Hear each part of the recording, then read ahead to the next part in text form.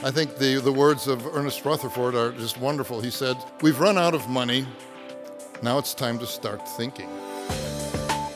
And the common ground comes from the way that economists think about pollution problems in general, which is that the way to get less pollution is to make polluting expensive.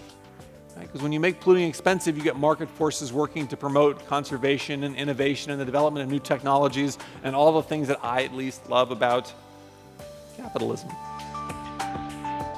But I'm here to make a case for efficiency as a true grid-level resource, on par with that of coal and oil.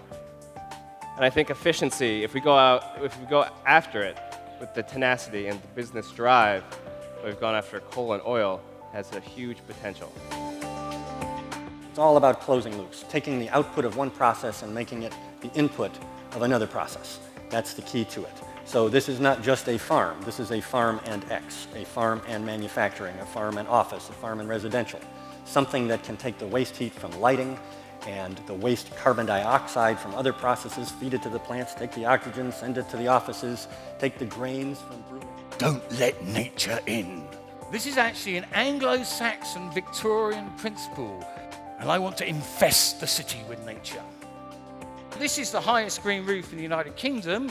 When I put this up for bugs, they said to me, "How are the bees going to get there, Dusty?"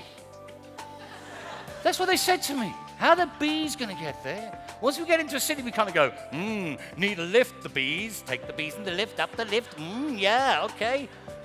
They bloody fly, yeah. This is garlic mustard, very invasive on the East Coast. It puts out toxins that can kill soil fungi, so incredibly damaging pests.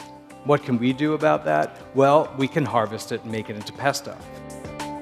So we're taking those biological principles. How does a spider create silk? We're not going to farm the spider. We're not going to just create the silk and hope we get it right.